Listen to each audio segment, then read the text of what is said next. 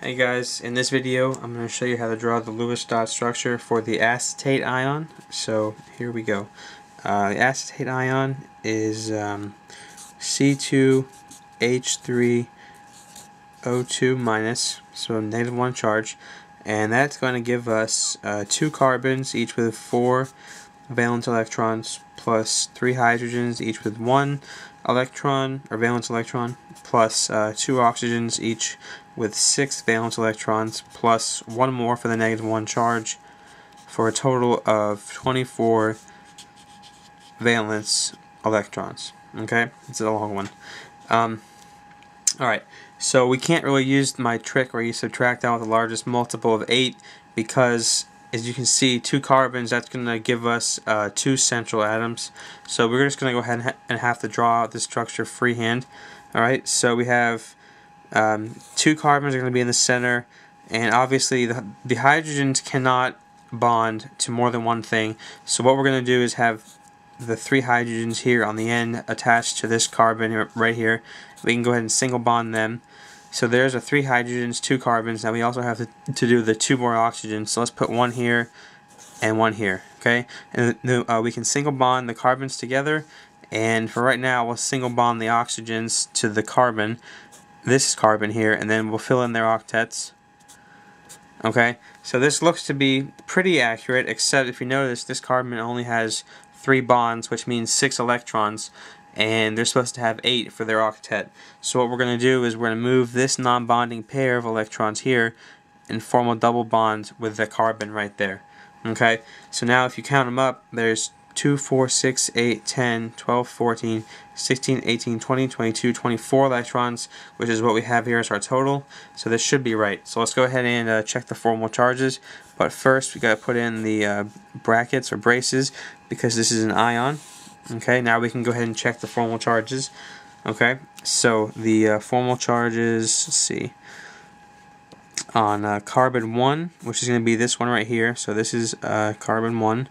Okay, formal charge there is going to be 4 valence brought in, minus 1, 2, 3, 4 bonds, minus 0 non-bonding electrons, for a formal charge of 0.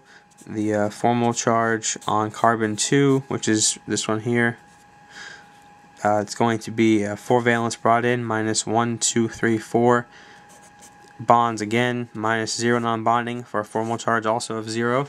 The formal charge on, let's do the hydrogens next. So these 3 hydrogens, notice they all have the same setup, so their formal charges should all be equal.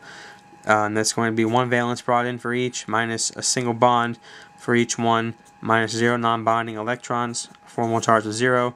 Times that by 3 because there's 3 of them. Okay, and now next let's go ahead and look at the formal charge of the oxygen with a single bond, O sub 1. So that's going to be this oxygen here. So that's going to be 6 valence brought in, minus 1 bond, minus 2, 4, 6 non-bonding electrons, for a formal charge of minus 1. And now finally, the formal charge on O sub 2, the oxygen with a double bond, so this oxygen here, okay, that's going to be 6 valence brought in, minus 2 bonds, 1, 2, minus 1, 2, 3, 4 non-bonding electrons, for a formal charge of 0. Alright, if we add all these up, 0, 0, 0, -1, 0, it's a -1 overall formal charge, which is what we need, because the charge on this ion is -1. Okay, so that's good, that's what we're looking for. Now notice we just happen to choose this oxygen to have the double bond instead of this one.